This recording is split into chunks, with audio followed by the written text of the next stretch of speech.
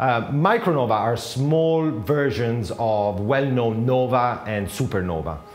In a classical nova, what happens is white dwarfs, which are objects with the mass of the sun but the size of the Earth, they pull in material from a companion star, usually fresh hydrogen, and they build a layer around their surface.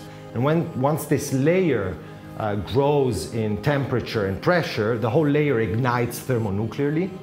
Micronova, on the other hand, occur when the white dwarf is magnetic, and the magnetic field keeps the flow confined to a very small region onto the surface.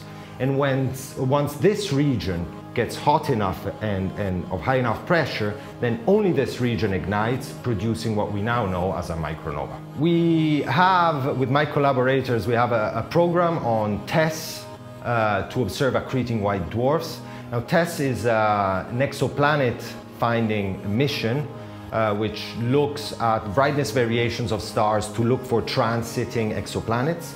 We have a program on TESS to look at accreting white dwarfs since 2018 now, and we have hundreds of light curves, i.e. monitoring the brightness variations of these objects. And the light curves we get are extraordinarily interesting and show a wide variety of behavior, but there was one specific feature which kept us essentially awake at night for over a year. We couldn't explain it until we made finally a connection that these may be thermonuclear explosions happening on accreting white dwarfs. We've known for centuries of classical nova explosions, which are the result of building fresh hydrogen on the surface layers of white dwarfs. What micronova are telling us is that these explosions can occur on localized areas of the white dwarfs.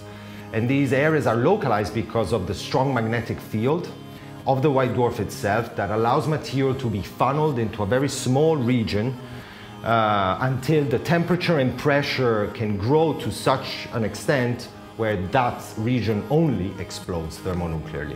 Discovering micronova feels exciting. The reason is that these accreting white dwarfs are well-known systems. Some of them have well-known names taken from the constellation they reside. And so for that reason, we thought we know them quite well.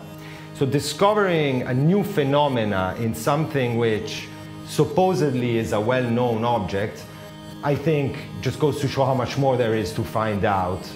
And that's, I think, what makes it exciting. What we hope to learn now is to really understand what truly triggers these micronova events.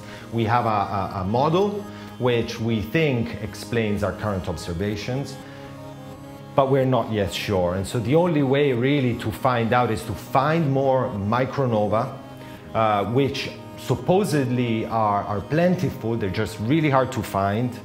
And having found more micronova, hopefully we can try and develop our theories onto how thermonuclear explosions can actually occur when material is magnetically confined onto a white dwarf.